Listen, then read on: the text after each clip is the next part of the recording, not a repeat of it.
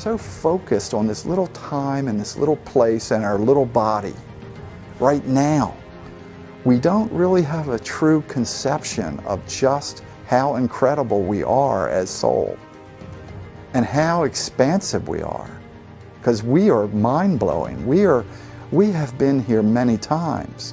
We've had many experiences. We're far more evolved than we think we are. I use an analogy of a train ride. We're all of humanity, 6.5 billion of us are on this train, and we're all heading to this unknown destination. And we're on this 75-year journey. And think how insane this is.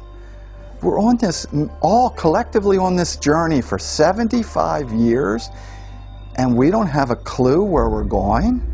I mean, would that be acceptable in any aspect of your life now? Would you leave the house and not have a destination?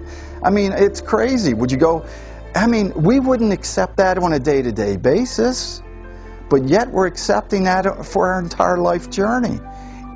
And people are waking up to the fact that this is insanity.